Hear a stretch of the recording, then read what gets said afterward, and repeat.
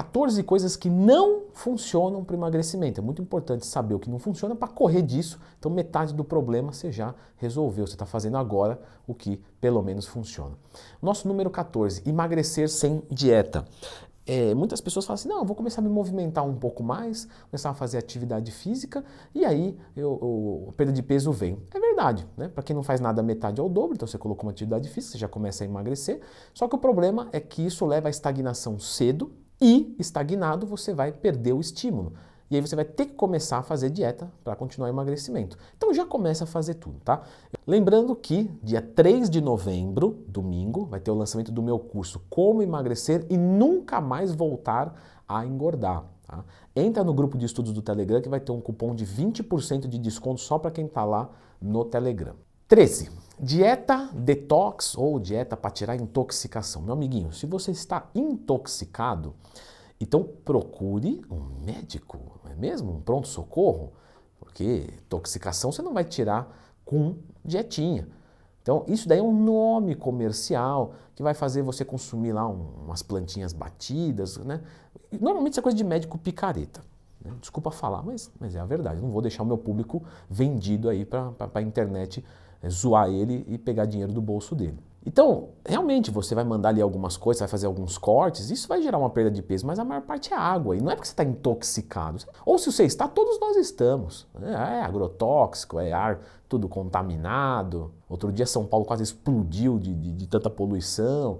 Não é na alimentação que a gente vai conseguir resolver isso. Porém, por outro lado, né, uma coisa detox, um suquinho detox, fica tranquilo, isso aí é positivo para a saúde, isso aí é bom. Eu só não quero que você acredite que isso daí vai fazer você emagrecer e se manter magro para sempre. Isso aí não vai acontecer. Então já clica no gostei, se inscreve aqui no canal, diquinhas sinceras para você. Número 12. Emagrecer só com exercício aeróbico e aí dieta também, né? Quando você perde massa muscular, você aumenta a sinalização de fome e você piora o seu metabolismo. Então, se você não faz musculação durante esse processo, você até perde peso mais rápido, porque você está perdendo massa muscular, só que isso lá na frente vai fazer você estagnar, aí você vai ter que comer muito menos, porque o metabolismo está baixíssimo, e a tendência de você voltar a engordar é muito alta, porque enquanto você não recuperar esse músculo perdido, o mecanismo de fome fica mais alto, ainda mais alto, né? Porque a própria perda de gordura já faz a fome subir. Então, quando você faz musculação, você atenua esse processo. 11. Fazer dietas extremas. Você não vai conseguir segurar uma dieta extrema por muito tempo. Então, por um mês você perde um peso gigante, porque você diminuiu o quê? Retenção de líquido, bolo fecal. O que é bolo fecal? É bolo de cocô, é isso aí. Né? Dentro do intestino, quando você come uma comidona gostosa, você tem o bolo alimentar. Aí você tem o bolo fecal depois.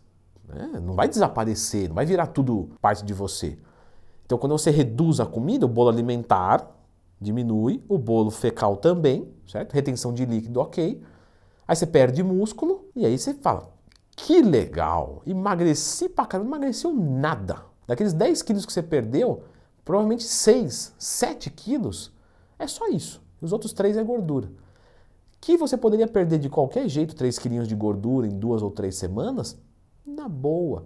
Coisa que você vai sustentar, não essa dieta por um mês, mas que você vai sustentar ela por um semestre. Por quê? Porque ela é fácil. Por exemplo, mas 6 meses de dieta? Mas é uma dieta fácil. Então, dieta radical não vai funcionar. Até porque quem faz dieta radical é virador de chave. O cara virou a chave aqui, quando ele acabar com essa dieta, ele vira a chave de novo, come tudo de novo e engorda tudo de novo. Assim como o número 10, remédio para emagrecer. Lógico que existe o uso, legal, para ajudar, para dar aquele empurrãozinho bacana. Agora, aquele cara que não tem necessidade e arregaça de tomar um Ozempic, um Venvance, um Monjaro, tem todos os vídeos aqui no YouTube, tá? Lembra de procurar dentro do Twitter, mas tem que você entende o que cada um faz e por que não funciona quando a pessoa é vagabunda. A pessoa não mudou o espírito dela. Então ela não come porque ela não pode comer, fisiologicamente falando. Ela não consegue comer. Só que quando a droga sair, ela tem muitos problemas. Primeiro, ela vai voltar a comer igual antes. Só que ela tem um agravante, porque ela perdeu massa muscular. Então o mecanismo de fome aumenta. Ela emagreceu, o mecanismo de fome aumenta. Algumas dessas drogas têm efeito rebote quando você para de tomar. O mecanismo de fome aumenta mais ainda. Então se ela não controlava a fome, quando ela tinha fome para um hambúrguer, e agora que ela tem para 3, o que você acha que vai acontecer? Vai reganhar todo o peso. Então a droga tem o seu papel, mas não é esse uso para substituir o esforço. Número 9 aqui poderia entrar nas dietas restritivas também, né? Zerar o carboidrato. Então a gente só faz uma dieta muito restrita de carboidrato quando a insulina está muito ruim. Por exemplo, uma insulina de 50, 60, 70. Né? Aí sim faz sentido uma cetogênese, um low carb, ou seja, tem aplicação. Agora, qualquer um simplesmente vir zerar o carbo, a tendência é que não funcione bem. Número 8, se pesar todos os dias. Calma, isso eu acho legal. Eu acho legal você se pesar todos os dias, de manhã, quando você acorda, depois de fazer suas necessidades. Mas você precisa entender que existem variações de peso. Então não é que você acordou amanhã com meio quilo a mais, 1 quilo a mais, que aquele outro dia foi errado. De repente, ficou um pouco mais quente. Pouca coisa, né? Em São Paulo deu 36 outro dia. Agradabilíssimo. E aí a retenção de líquido aumenta, porque o sistema linfático fica todo lascado para trabalhar naquela alta temperatura. E aí você acorda um pouco mais pesado. E às vezes você até se sente mais gordo. Você fala, caramba, sim, porque você está com mais líquido retido mesmo, mas é líquido. Aí esfriou de novo, sai. Aí você perde 2 kg de um dia e fica mega feliz. Putz, deu mó certo agora. Não, isso é variação de líquido. Então se pesa todo dia, legal, mas entenda que tem oscilações. Agora, por exemplo, passado 10 dias, então dia 1 eu me pesei, dia 10 eu me pesei. O dia 10 tem que estar um peso menor, certo? Então aqui pode ter até oscilado, mas oscilou e o 10 está menor que o 1. Você faz essa comparação, beleza. Lembrando que tem ganho de massa muscular, tem outras coisas envolvidas, mas tanto de uma maneira grosseira, isso seria o mínimo. 7. Fazer um dia inteiro do lixo. Não costuma funcionar bem. Por quê?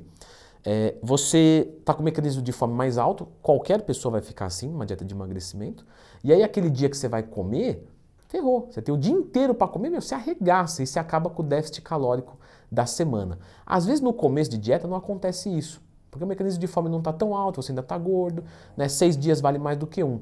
Agora, depois mais para frente, pode atrapalhar 100% o resultado da semana. 6. Mas também, por outro lado, nunca faço refeição livre. Galera, se é uma opção sua, fala, eu me sinto bem assim, eu estou controlado, estou tranquilo, eu não quero fazer refeição livre. Beleza, eu te apoio. Agora sim, não, agora eu vou sofrer, eu não vou fazer. Muita repressão costuma gerar compulsão. Eu vou repetir. Muita repressão gera compulsão. A gente tem um sistema psíquico, né, psicológico, que é o do recalque. Então você começa a recalcar, né, você começa a pegar pulsões, pegar desejos e reprimir. Pega e reprime, pega e reprime. Só que funciona como um monte de bexiga dentro de uma água.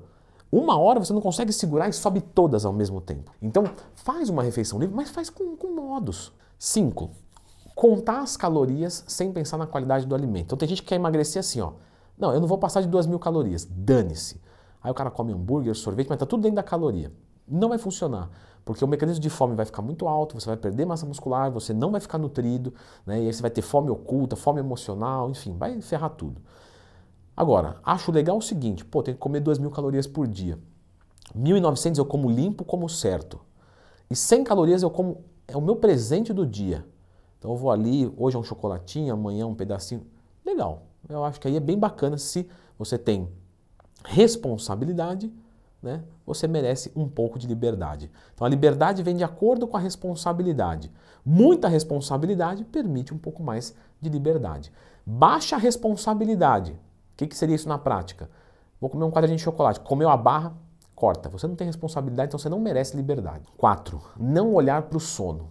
Quem dorme mal tem os mecanismos de fome e metabolismo alterados. Você precisa dormir pelo menos, minimamente, 6 a 7 horas bem. Mínimo, dormiu menos de 6, eu tenho que te dizer, não está certo. Ah, mas eu me sinto bem, etc.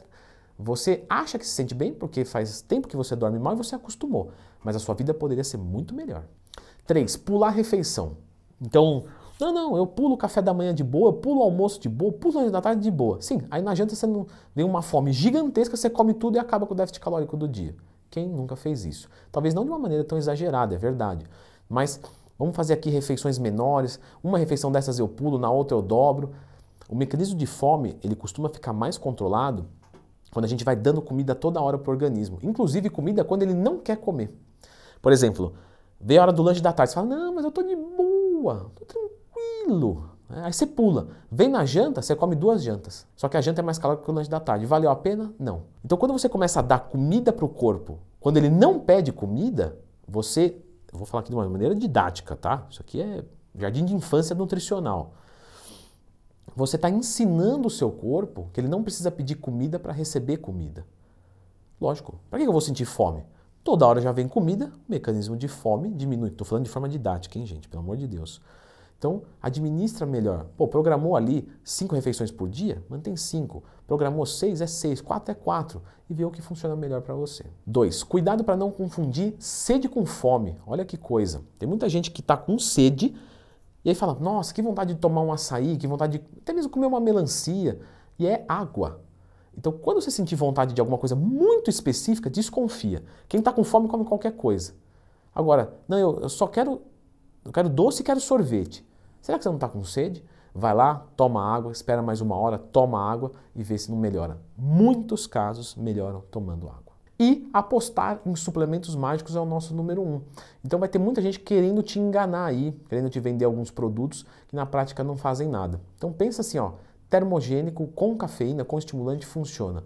O resto, pesquisa, estuda, porque a maior parte é enganação. Muito bom, Leandro. Você não tem outras dicas, assim, dicas legais? Por exemplo, como aprender a gostar de cardio, mas sem assim, vai lá e faz de qualquer jeito. Não, eu quero um negócio bacana, legal, que dá dicas práticas. Olha, tem esse vídeo aqui, 9 macetes para você aprender a gostar de cardio. Você ensinar o seu corpo a gostar de fazer aeróbico. Dá uma olhadinha aqui.